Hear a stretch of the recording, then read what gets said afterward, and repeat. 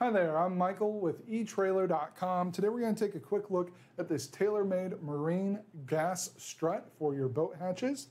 This is a 36-inch long gas strut that will replace one worn or damaged strut on your boat's hatch. It does have a compression force of 50 pounds, so it is going to help to ease the strain of lifting your hatch when you're extending it.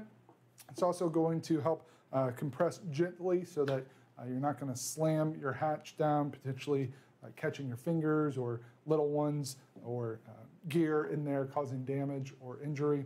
It does install with a ball socket installation, so this is a 13mm ball socket, so it will attach to your 13mm ball studs on the inside of your boat's hatch. This is a heat-treated steel construction, so it is going to be very durable. It's got this corrosion-resistant coating on it that's going to resist rusting, so even if you're in saltwater environments, this will hold up really well for you. So if you are needing a 36-inch long gas strut with a 50-pound compression force, this is going to be a great option for you.